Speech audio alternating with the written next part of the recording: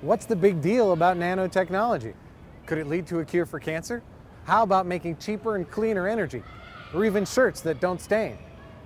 It's all about being itsy bitsy, teeny weeny, super duper small. Nanotechnology uses particles that are nanometers across, the size of atoms and molecules. A meter is made up of 1 billion nanometers. Imagine comparing this meter stick to a super tiny nanometer is like comparing the width of the entire Earth to the width of this marble. Your fingernails grow 1 nanometer every second. At the nanoscale, some materials, like gold, stop acting normal and start exhibiting unexpected properties. Stop acting normal and start exhibiting unexpected properties. Unexpected properties.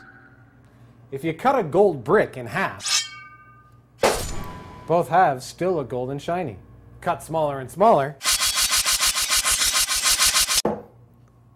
it still looks gold and shiny. That is, until you get small enough to be at the nanoscale. What's weird is that particles of gold 50 nanometers across, like the ones in this liquid, look green. Even smaller particles look red. That's because at the nanoscale, even small changes in size can lead to unexpected properties.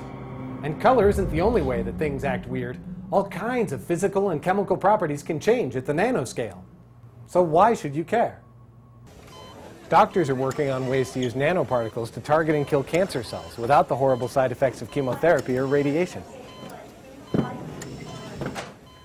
By working on the nanoscale, scientists are making solar power and other kinds of renewable energy way more efficient and cheaper.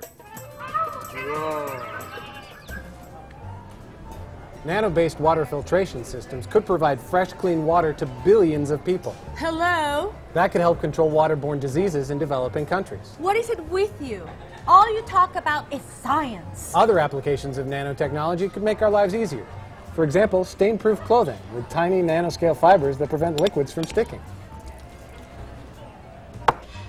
¿Sabes qué? Suficiente. Me voy. But with the great potential of nanotechnology, there also comes great risks. Nanoparticles are not necessarily harmless. For example, ingesting massive quantities of silver nanoparticles can permanently turn your skin blue. Scientists are working to figure out what harmful effects nanoparticles might have on our bodies, other living creatures, and the environment. So where will nanotechnology lead? No one knows for sure, but big changes are coming from the tiny world of nanotechnology.